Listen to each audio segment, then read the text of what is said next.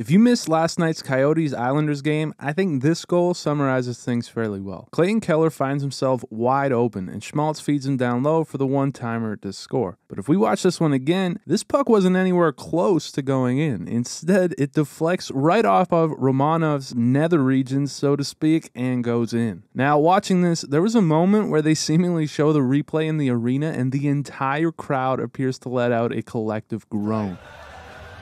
12th of the season. Just brutal. Now, it's unrelated to this game, so I'll stick it at the end of the video, but stick around if you want a good laugh on a similar nut shot back in '96. Maybe his weenie. But anyway, the 29th ranked Coyotes came into this one having won just 3 of their last 10, so while the Islanders also haven't been too hot as of late, this was a game they really wanted. And as such, they came out scoring fast, just 2 minutes in. Bailey and Nelson put in some good work behind the Arizona net, and with a pretty bounce pass off the board, Sebastian Aho puts home his 3rd of the year. Then, very similar to the first goal, the Islanders work up behind the Arizona net again and get it to the blue line for Salo. Now, Barzal would get credit for this one as he tipped this one right in front, just barely squeaking one by Vejmelka, and they would go up 2-0. Now, late in the first, just as the power play expires for the Coyotes, Gostisbehere just kind of puts one on net from deep and would score his 7th, and while it went down as an unassisted goal, O'Brien and McBain do a real nice job getting in front of the net here, drawing their defenders with them, and with all that traffic in front, Sorokin had no chance.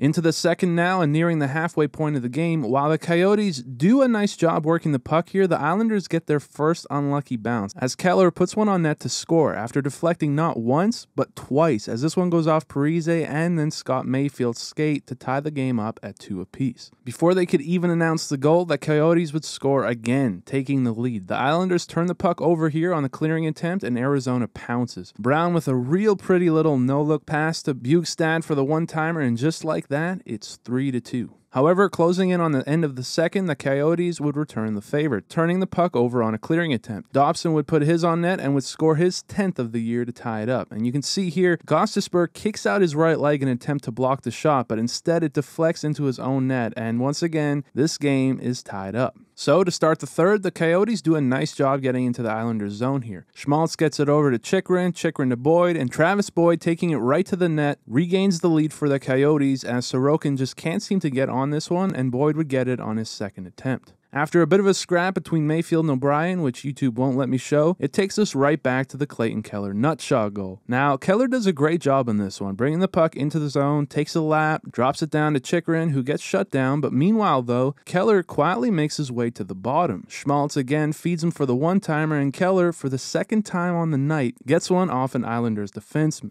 This one just happened to be right off of his, But anyway, down by 2, the Islanders would pull their goalie and get one late in the third, making things interesting. This one came on a missed shot that led to a very favorable bounce off the board straight to Bolivier, who put it home. And while they had plenty of time left at this point, the Islanders just couldn't square things up late, and the Coyotes come home with a dub. Now, for those still watching, I promised a good laugh at the end of the video, and I had actually not seen this clip until today, but thought this call by Dale Talon and Pat Foley back in 1996 was absolute gold. So I'll leave this with you guys, and thank you so much for watching. Like it hit the knee. I said he got it in a bad spot. Not his knee, maybe his weenie.